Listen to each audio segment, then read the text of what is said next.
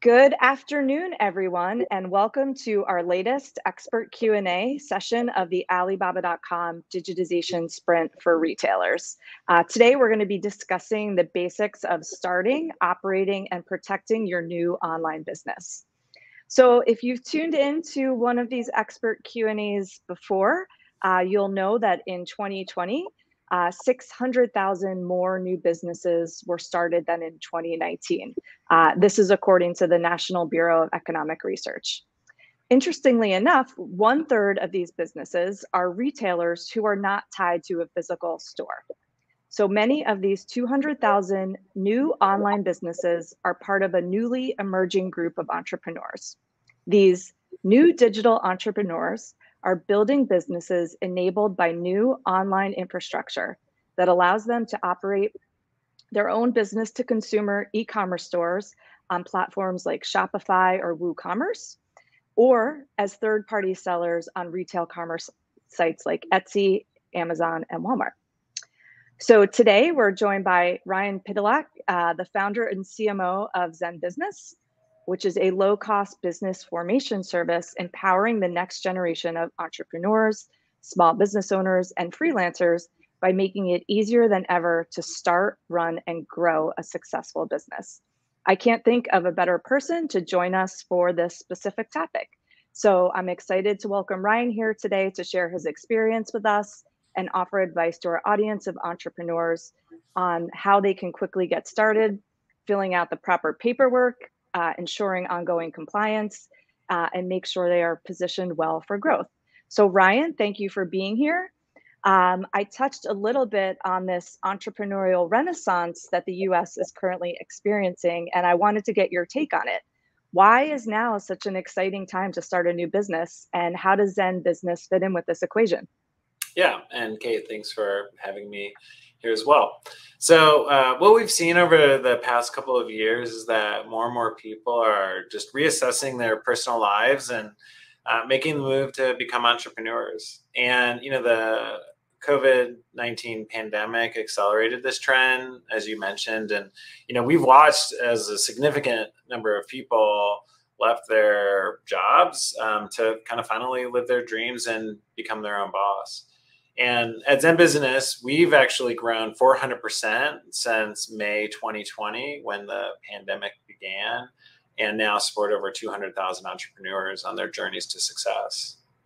And what we've learned from our customers is that many people are finding that the benefits of becoming an entrepreneur outweigh the challenges. So according to a recent survey that we ran, the top reason why our customers decided to dive into entrepreneurship was to be their own boss and pursue something that they're passionate about. And, ZenBusiness plays a unique role in this trend. We're the only complete guided platform for entrepreneurs to start, run, and grow a business. And, in short, we have everything an aspiring business owner needs to take their business idea and make it a reality. And, we've revolutionized the process of starting a business and are excited to continue watching as hundreds of thousands of successful small business owners get their start on our platform. Great, thanks for that. All right, let's start at the beginning. Is there a checklist I need to go through when I'm starting my own online business? Can you walk our audience through the very basic steps they need to take? Yeah, starting a business definitely can feel daunting. But there are a few things that entrepreneurs should do when launching their new business. And maybe you can think about it as like 3 basic but very important steps. The first thing is that you need to file your business. And any person starting a business, either online or offline, should consider forming an LLC. They could also form a C Corp or an S Corp, but some sort of actual corporate entity. An LLC tends to be the easiest. And an LLC provides the owner from individual responsibility for any debt or lawsuits that could occur. So it's this extra layer of protection between you and your personal assets in the world. And it's just a great option for first-time business owners. And that's really important, right? If you have personal assets that you're trying to protect. The second thing is that you're going to need to get a business bank account. So it's important to separate your personal transactions from your business transactions. And so one of the most important tools a small business owner can have is a business bank account. And the business bank account plays a significant role also in the future of the company, because forming this relationship with your bank may lead to financing opportunities that can help you as you grow. And then the third thing that people really need to do is they need to build a website.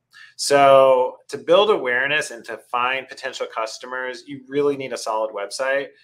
And this website can act as a hub for your SEO efforts, which will draw new leads and customers to you from search engines like Google. It also gives you a place to send people to when you're sharing your business, or, in the case of an e-commerce company, your products on social and other channels. And so, you can establish your online presence, with an easy to use website builder.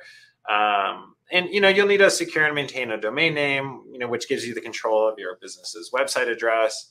And the interesting thing is we found that the customers who have a website make upwards of $15,000 more per year than don't who have a web presence. So it's very important.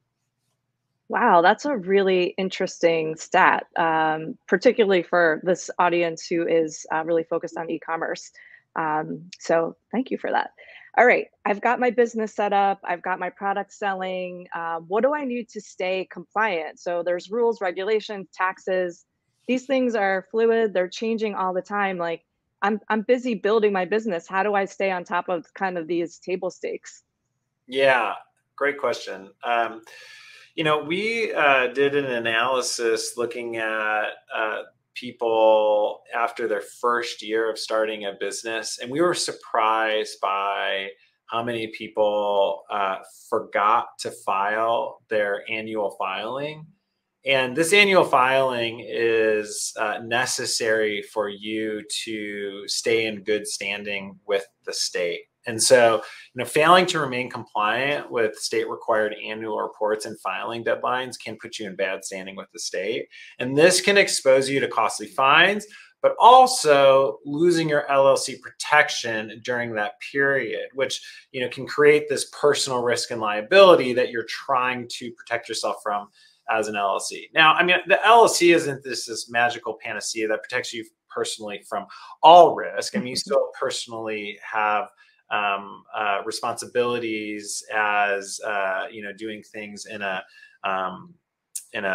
truthful manner. But the reality is that if you then remove that LLC protection due to falling into bad standing, then it's like it wasn't there in the first place. And that can be bad if you get sued during that time period. So you're going to want to stay on top of that. As part of our offering, we have this annual franchise tax filing, this annual report filing that we'll do on behalf of our customers if they sign up for it, just to make it easy. But you also need to take care of your taxes. So businesses must know and follow the laws around federal, state, and local taxes. And the smartest tax advice I can give somebody who may be looking to do it themselves is to just make sure they're doing it accurately and on time. So we ran a survey, and the longer someone owns a business, actually, the more likely they are to seek outside help with their taxes. Entrusting a professional with taxes gave 21% of business owners who sought help with their taxes peace of mind, and another 20% chose to receive assistance because they knew a professional tax preparer would be more apt to find deductions, which can offset the cost of somebody helping you to prepare.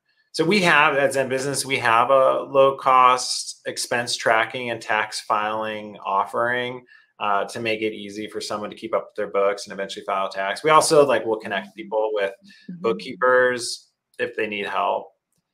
So, something I'll also say is that it's really important to keep track of everything. So even with an accountant's assistance, as a business, you need to provide detailed financial data. And so just staying organized throughout the year, tracking all of your expenses, your income, makes it just easier and saves you time when it comes to doing your taxes.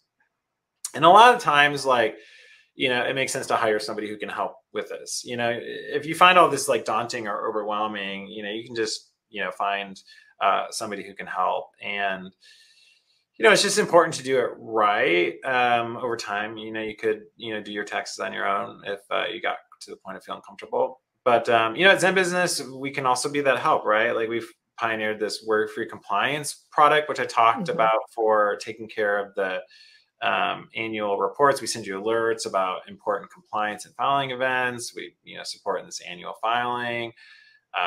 We provide expert support should you miss a filing event and need to regain your good standing. So things like that. Great advice. So let's talk a little bit about intellectual property. How do I protect my IP of my business and the design of my products? A lot of the folks out here are, developing products they're selling online. So what do they need to know about protecting their IP? Yeah, it's a complicated topic. Intellectual property can take many forms, including a brand name, a logo, inventions, which, all define a little more specifically. And then, there could be like literary or artistic work. So, it really depends on what it is.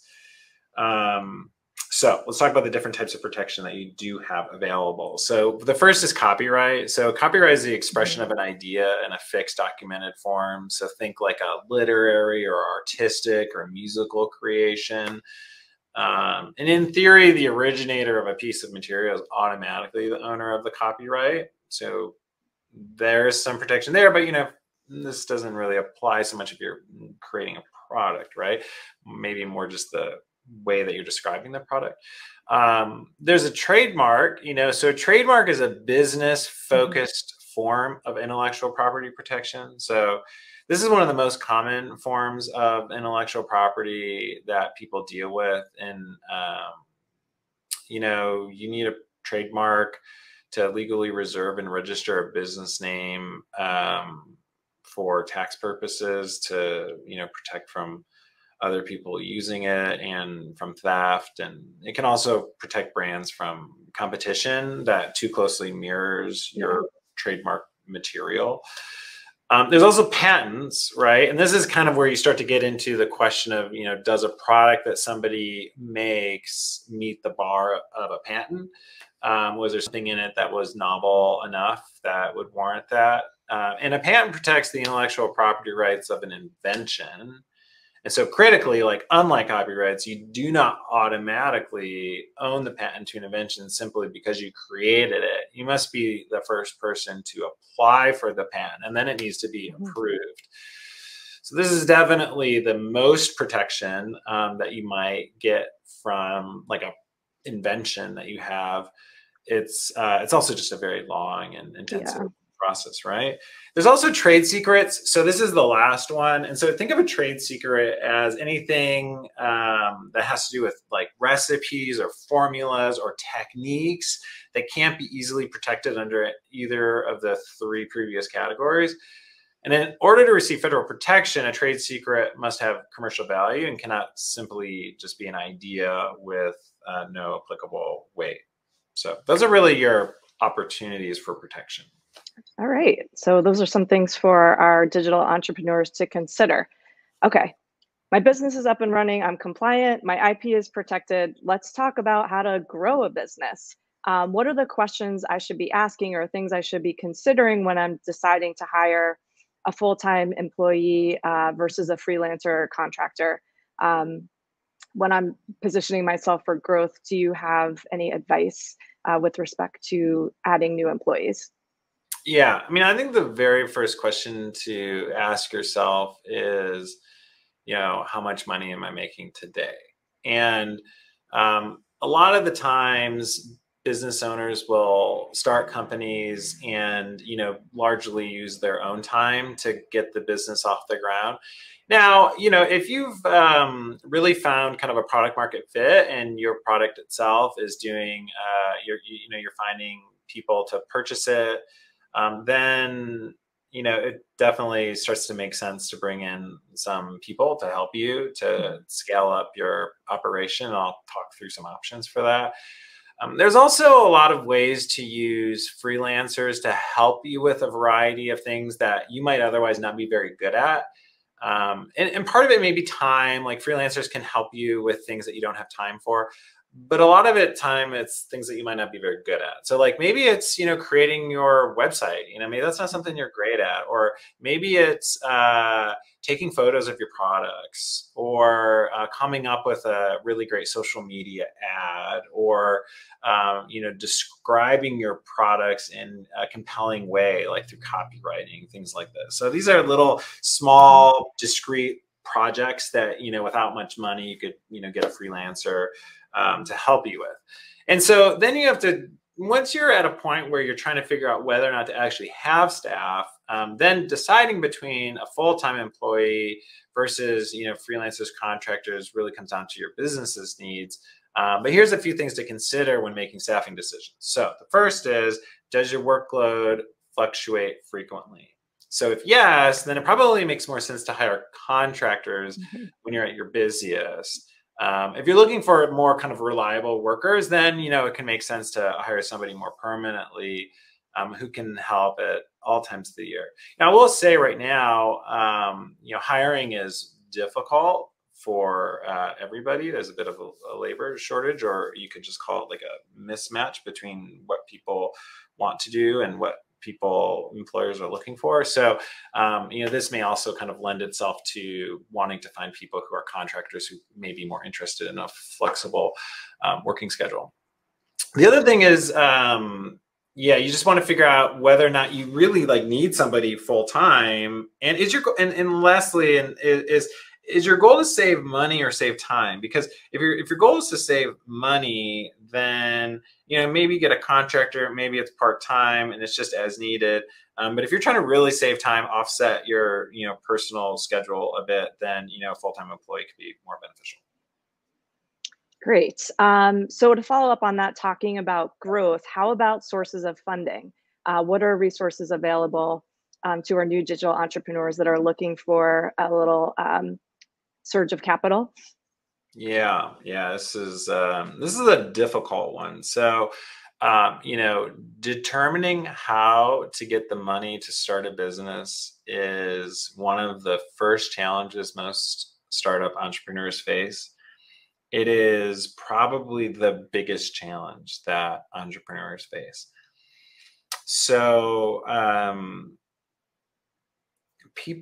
most people, and we've surveyed this, and it's very high, like as high as 80+% of people use their personal credit card to fund their business. This is the most common form of funding it.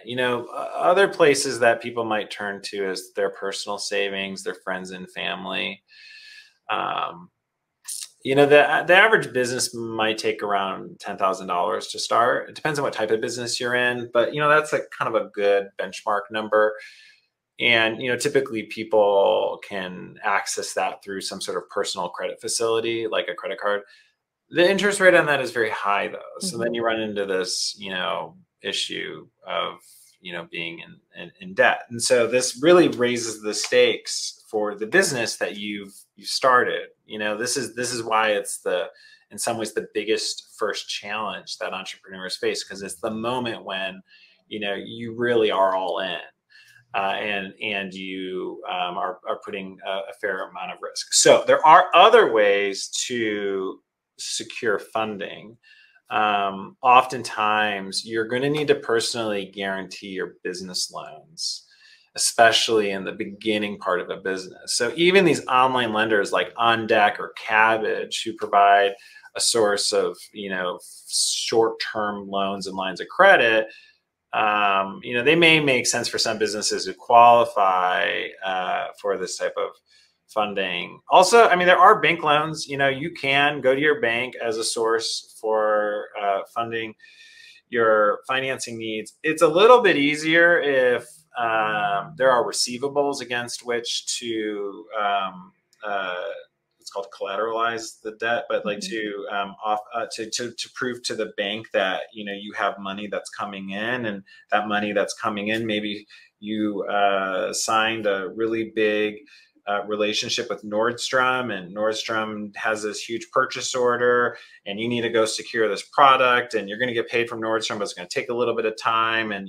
but there's some sort of guarantee element to it. A bank might help you kind of offset the cash flow in the middle. Typically, you're going to have to personally guarantee a lot of this stuff.